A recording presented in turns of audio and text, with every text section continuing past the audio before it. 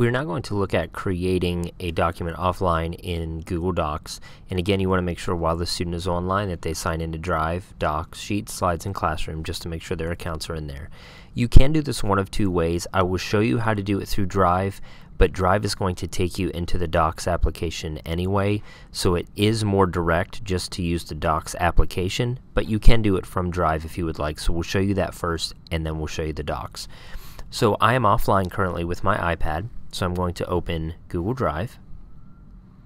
And when I open Drive, at this point, anything that's available offline I'll be able to access. Choosing a folder right now that I'm offline is not going to matter because it is not online, so it's not reading those files. So you can simply skip choosing a folder at this point. It will save it to the general My Drive folder, and then you can move it to the folder of your choice, or the student can move to the folder of their choice after they go back online. So in the lower right hand corner, we are going to push the plus.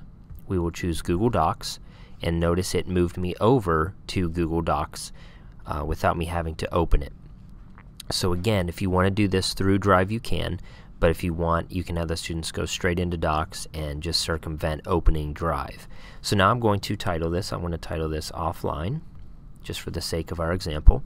I will choose Create, and at this point I can use all the tools that are available to me offline, as long as I'm not trying to go to a link or add anything that is not directly in Google Drive at this point. So I'm just going to type test so you can see, and I'm now going to choose to check. It will actually save it on the iPad in Google Drive at this point. Now when I choose my arrow back, it jumps me back to Drive, and you'll see when I go back to Drive, right now I cannot find that document. So I will go to Docs, and it is in Docs.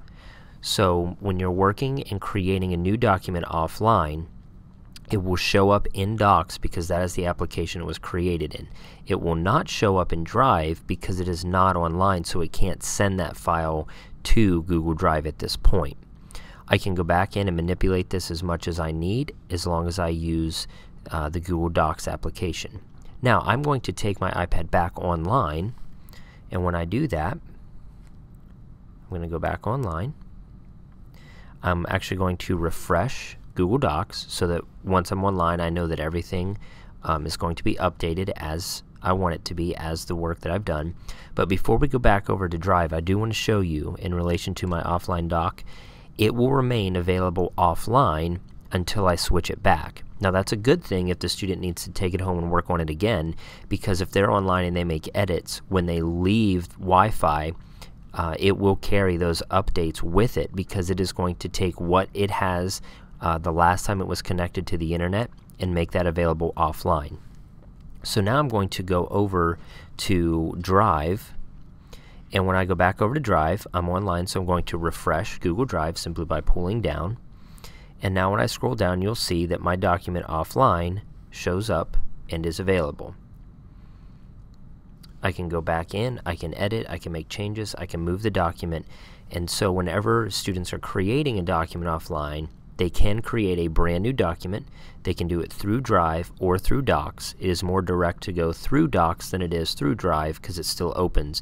You want to make sure before they go offline that they are signed in to the applications with their account, and then when they go back online, they refresh both of those applications to make sure that the document shows up. If for some reason it doesn't, close both applications out, make sure to connect it to the internet, and then open them again to see and make sure that it shows up.